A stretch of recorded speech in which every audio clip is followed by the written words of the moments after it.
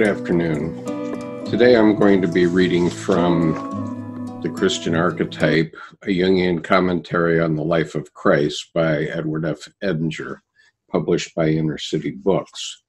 Today I'm reading from chapter 4, which is entitled Baptism. In The Development of Personality, volume 17 of the collected works of C.G. Jung, Dr. Jung has this quote: "What is it, in the end, that induces a man to go his own way and to rise out of unconscious identity with the mass? It is what is commonly called vocation, which acts like a law of God from which there is no escape. Anyone with a vocation hears the voice of the inner man. He is called." And that was from paragraph 299 of volume 17 of the collected works of C.G. Jung. "Then cometh Jesus from Galilee to Jordan unto John to be baptized of him.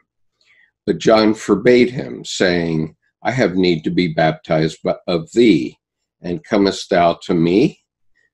And Jesus answering said unto him, Suffer it to be so now, for thus it becometh us to fulfill all righteousness.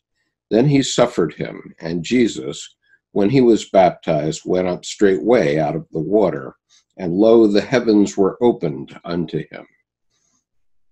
And he saw the Spirit of God descending like a dove, and lighting upon him, and lo, a voice from heaven, saying, This is my beloved Son, in whom I am well pleased." Matthew 3:13-17. The baptism of Christ represents an initiation ordeal of solutio, a death and rebirth drama in which the ego encounters its transpersonal destiny and commits itself to it. For the Church, it is the prototype of the sacrament of baptism, which signifies the death of the old life of the flesh and rebirth into the eternal life of Christ. As Paul puts it, we are buried with him by baptism into death, that like as Christ was raised up from the dead by the glory of the Father, even so we also should walk in newness of life. Romans 6:4. His baptism by John indicates that Christ was initially a follower of John the Baptist. He submitted himself to immersion in the unconscious under the guidance of another. This was followed by an experience of the autonomous psyche, the descent of the Holy Spirit. Something similar may happen when an analysand submits to the transference. What begins as personal dependence and projection may lead to one's unique encounter with the objective psyche. Christ's willingness to submit to baptism by John is explained in the enigmatic phrase, "It becometh us to fulfill all righteousness." I take this to mean that it is just and right initially to submit oneself to the outer authority of another in preparation for the experience of the transpersonal other within. One needs a psychological apprenticeship. Figure 9. This is an image that is attributed to Rembrandt. It's a drawing of the baptism. According to the Docetist heresy, the divine Christ nature descended on the man Jesus at his baptism and proceeded to use him as its instrument. Thus, according to Irenaeus, the Gnostics spoke of two baptisms. Quote, "They maintain that those who have attained a perfect knowledge must of necessity be regenerated into that power which is above all, for it is otherwise impossible to find admittance within the pleroma, since this regeneration it is which leads them down into the depths of Bythus. For the baptism instituted by the visible Jesus was for the remission of sins, but the redemption brought in by that Christ who descended upon him was for perfection, and they allege that the former is animal, but the latter is spiritual." and the baptism of John was proclaimed with a view to repentance. But the redemption by Jesus was brought in for the sake of perfection. And to this he refers when he says, quote, "And I have another baptism to be baptized with, and I hasten eagerly towards it." Luke 12:30, unquote. The two baptisms correspond psychologically to the baptism of confession, repentance, administered by another, and the baptism of the autonomous psyche, in which the individual becomes aware that he must answer to the self. Thus John the Baptist says, quote, "I indeed baptize you with water unto repentance, but he that cometh after me is mightier than I, whose shoes I am not worthy to bear. He shall baptize you with the Holy Ghost and with fire." Matthew 3:11. Several ancient texts mention the presence of fire over the Jordan at the time of Christ's baptism. Justin says, "When Jesus had gone to the river Jordan where John was baptizing, and when he had stepped into the water, a fire was kindled in the Jordan. And when he came out of the water, the Holy Ghost lighted on him like a dove." The translator says in a note, the Shekinah probably attended the descent of the Holy Spirit. However, Danielu puts a different twist on it. Quote, "In this tradition, the fire appears to be an allusion to the destructive fire of judgment, and a number of texts mention it. The following instance occurs in the Sibylline oracles. After the Son of God was received a second birth according to the flesh, being washed in the blue, sluggish stream of Jordan, when he was escaped the fire, he will be the first to see a God coming with good favor by means of the Spirit on the wings of a white dove." The text certainly seems to suggest that Christ was delivered from the fire by baptism, and that it was then that the Spirit descended, a view quite in line with the text of Justin, in which the fire appears over the water at the moment when Christ goes down into the Jordan. The idea of Christ having been delivered at his baptism from the fire appears elsewhere in the oracles, in a passage which speaks of, quote, "The Father who has spread abroad thy baptism in pure water, at which thou, the Word, didst appear, coming out of the fire." Volume 7, 83-84. The same conception occurs in the Excerpta ex Theodata by Clement. Clement, giving an account of the teaching of this disciple of Valentius, writes, quote, "Just as the birth of the Savior delivered us from the flux of becoming and from fate, so also his baptism rescued us from the fire, and his passion rescued us from passion." Unquote. Other texts speak of a great light. Understood psychologically, these references indicate that the light and fire of the Shekinah, Yahweh's glory, the fire of the Last Judgment, and the dove of the descending Holy Ghost are all aspects of the same phenomenon, namely the manifestation of the autonomous psyche. In addition to fire and light, the baptism is accompanied by a voice. The authoritative voice appears occasionally in dreams and calls for the utmost respect.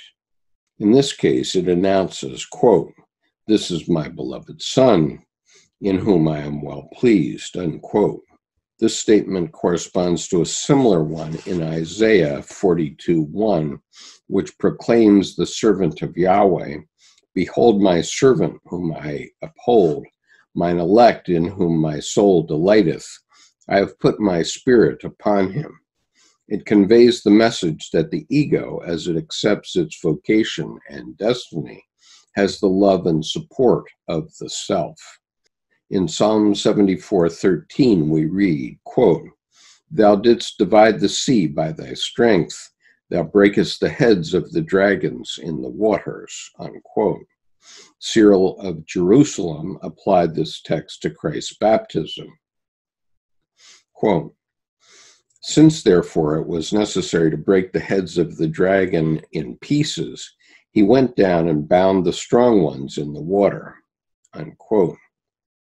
Danielu notes that the theme of the dragon hidden in the waters of death and of Christ's baptism is a descent into the dragon's domain was to endure in tradition.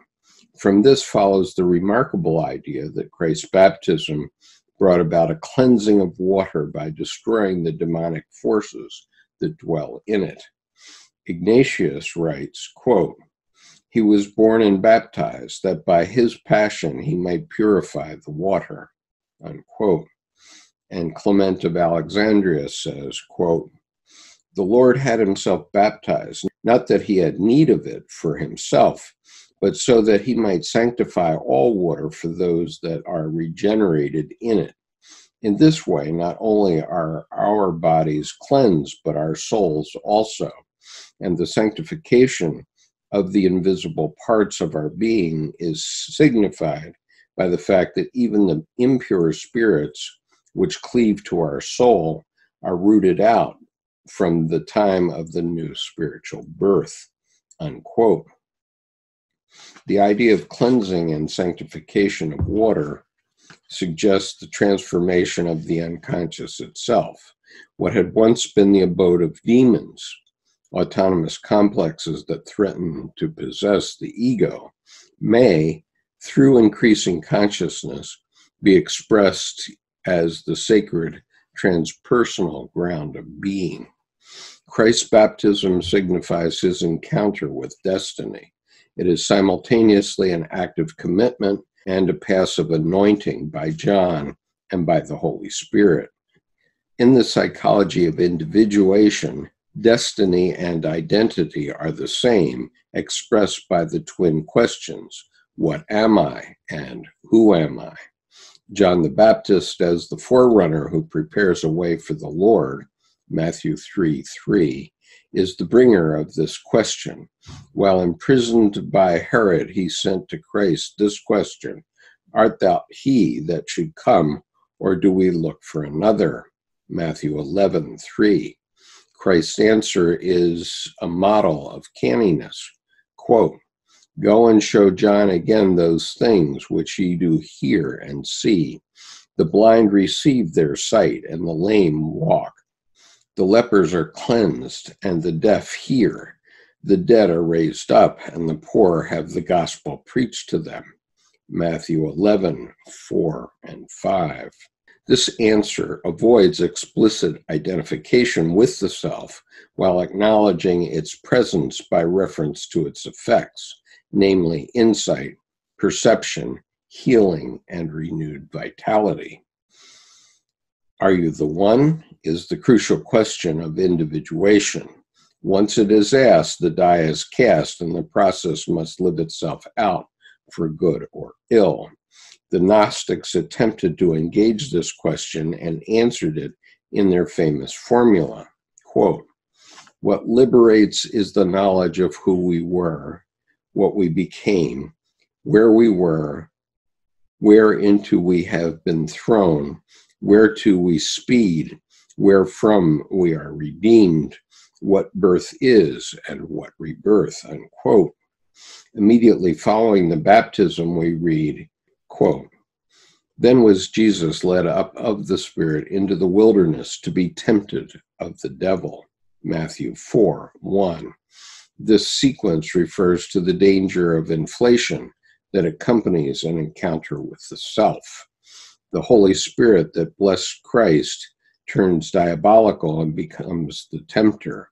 This image expresses the ego's temptation to identify with the transpersonal energy and use it for the purposes of personal power. Quote, "The story of the temptation clearly reveals the nature of the psychic power with which Jesus came into collision.